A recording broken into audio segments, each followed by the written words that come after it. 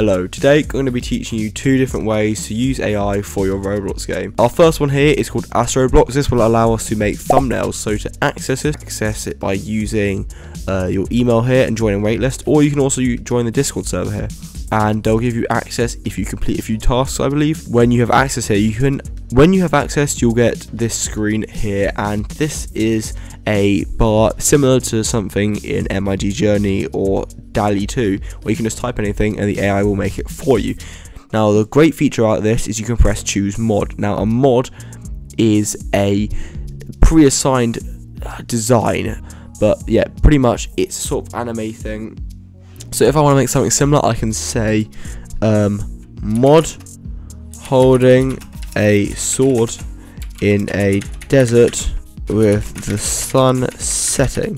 Okay, now let's say I want that to be my thumbnail. I can press setting here, I can make it a thumbnail or icon. For now, I'm going to be making it my icon. I can press remix, and what it will do is it will create your very own custom thumbnail with absolutely no work. And obviously these thumbnails look very professional, very good, but there is definitely room for improvement, especially because it's a new feature.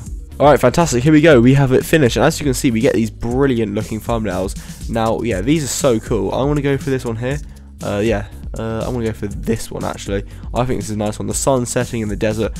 Now, a couple cool features you can do is give me similar images, edit a region, or remove background. Now, I'm going to edit this region because I think this face looks a bit weird. So if I go like this, what it will do is I can change. I'll make it smiling face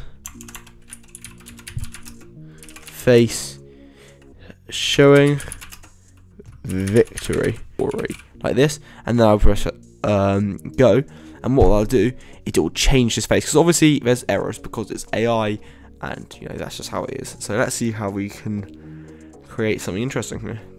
Okay, here we go. Now that kind of looks terrifying. That one certainly is. That's a bit weird. That looks like a dog.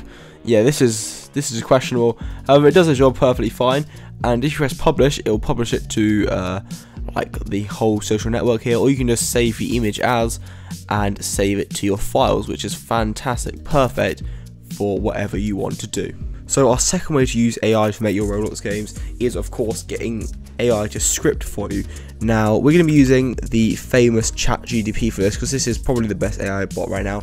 Apparently the Bing one is better, but that's some of those issues with bias and opinions and attacking the user, so we're not going to go into that. But we're going to use this and we're going to create a script. So obviously you have to be quite specific. So let's say create. Okay, so this is what I've done now right now, and hopefully this will create me a leaderboard script, because as you see, you can press on it.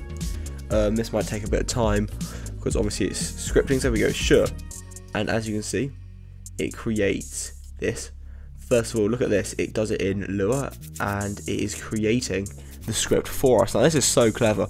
Roblox is actually having its own AI system built in where you can make textures as well, and that looks brilliant. So yeah, as soon as that releases, I will certainly be covering a video over it. Okay, so I've copied it, and we're here in Studio. Let's see how well this goes. Paste this in here. We can now press play. Okay, so unfortunately, if we press play, as you can see, it doesn't actually work, because it's trying to get started GUI.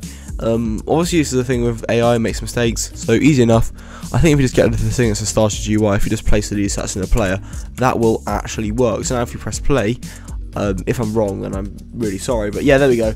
Stats works. There we go, we can now script successfully. Now this can also debug. Now if you have a problem in your code, you can ask it to debug it and it will try its best. Obviously there's going to be mistakes, as we can see now, but this is one of the best features in Roblox. And next up, we have a built-in one, so I'm looking forward to that. Thank you very much for watching this video. I hope it helped, and I'll see you in the next one.